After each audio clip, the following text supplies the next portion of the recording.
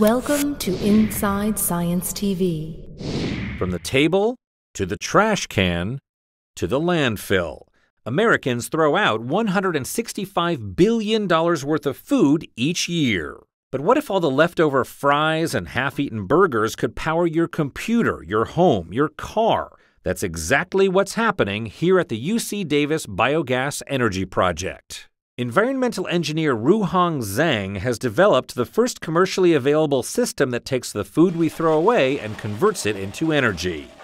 1 ton food waste is enough to power 10 homes for one day.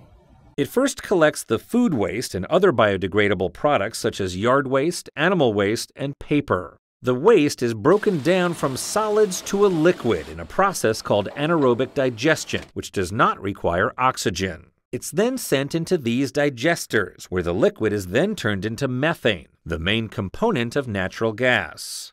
We use a mix of bacteria that will break down this organic material and produce a biogas.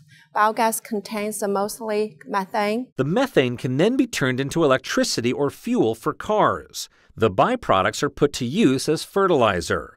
Unlike solar or wind power, this food power does not depend on the weather or where you live. A source of clean, green power that turns our waste into wattage. I'm Josh Lebowitz reporting.